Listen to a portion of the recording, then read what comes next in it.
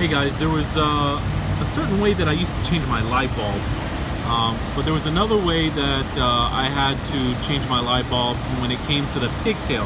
Now before, I would just dismantle and just remove all the screws to this plastic over the wheel.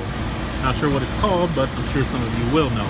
Now, I would just basically reach in there and grab through here, holding this back, pulling this back a little bit, and just reaching in there and uncapping the cap from the corner down there, and just uncapping it and just unscrewing it, and then just reaching it with both my hands. In the end, I would tear up my arms doing that, and it hurt. But you know, I did it after a while, and many times, and I just got used to it. I found a new way to do this a little bit better and easier. Now what I did was I just unscrewed a couple of screws over here. I actually at one point took this entire thing off. I took it off. I did it on the other side. I've now done this on both sides now. So what I did was I just unscrewed a couple of these. This pretty much could come off. I could make it all come off. All I gotta do is take the rest of these screws off down here, and this whole piece of metal would come off, and then this would come off. There's a couple of screws, you know, 1, 2. There's another one over here that the light attaches itself to. And as you can see, this is pretty much what it looks like if it was all together. It's not too many. I think there's 1,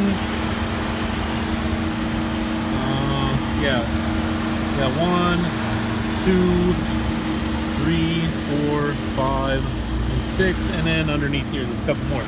It only takes like 5 minutes to take, 5 minutes, maybe a couple more minutes than that, to take the metal off and the light out, and then you can get to it. Now here's the problem that I was having. I was having a problem with using higher luminosity bulbs, the Sylvania ones in my Traverse, and the pigtail, the plastic would burn out and the light bulb would go out, so I'd have to replace this, the bulb, and the pigtail.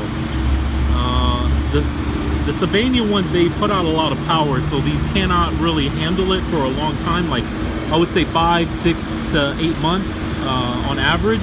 But it's worth it because you get to have some bright light bulbs, and then you get to work on your car after a while. If you're not the type of person that likes to do that, and then so be it. Now, I just figured out something new. I've been here trying to figure this out at AutoZone, and I literally took this out. Don't know what the heck I was doing. I got the concept and the idea after looking at it. I realized that these, whatever they're called, can actually be pulled out from here, and they just literally slide right back in there, and then you connect it to this bad boy. Now this is what I did.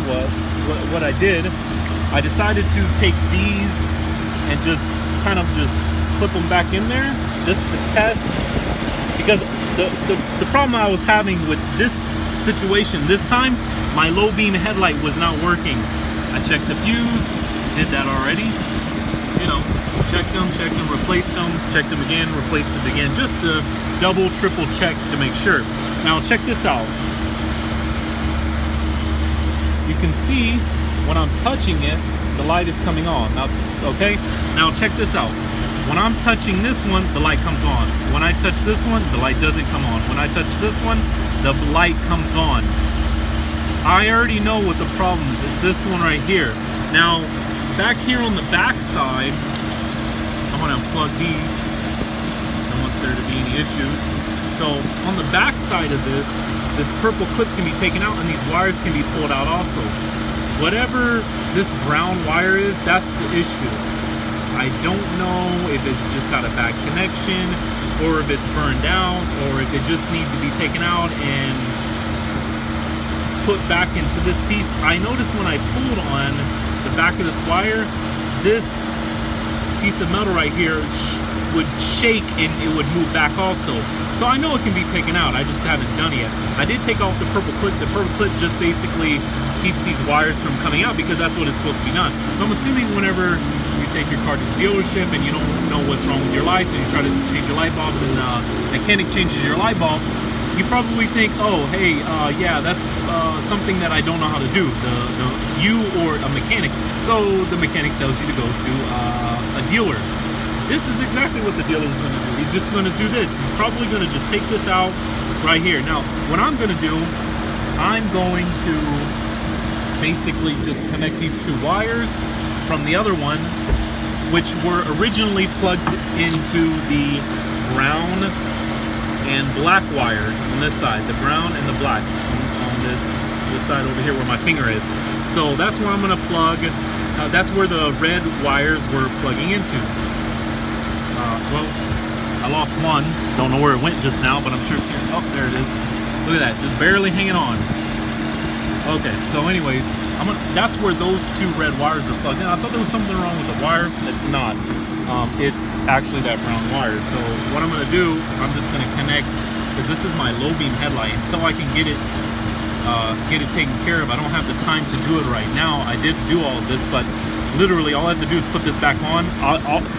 It ain't gonna take me that long. I'm not gonna put the screws back in. I'm just gonna put this back in, put the cover over top of it, and just kind of push this back in. It's gonna stay. It's not gonna be fine. It's not like I'm gonna be on the highway going like 80 miles per hour. It's gonna be fine. All I got to do later on is just put the screws back in. Later on, when I get more time, I think I should be able to fix this and pull this back and just realign. I'm assuming it's similar to what's going on over here. That wire is just being clipped onto that. I'm assuming it's something similar to that. I'm not sure if this piece of metal can be split and then pinched back together with you know, with a pair of pliers, you know. I'm gonna try it. I'm gonna see what happens. I don't know if anybody else has had this experience. I've never really done this before, but it's common sense. It looks like it's easy to do. Maybe to some of you it doesn't look easy, but for now, I need my low beam headlight to work so I don't get a ticket, and it should work. Thanks for watching.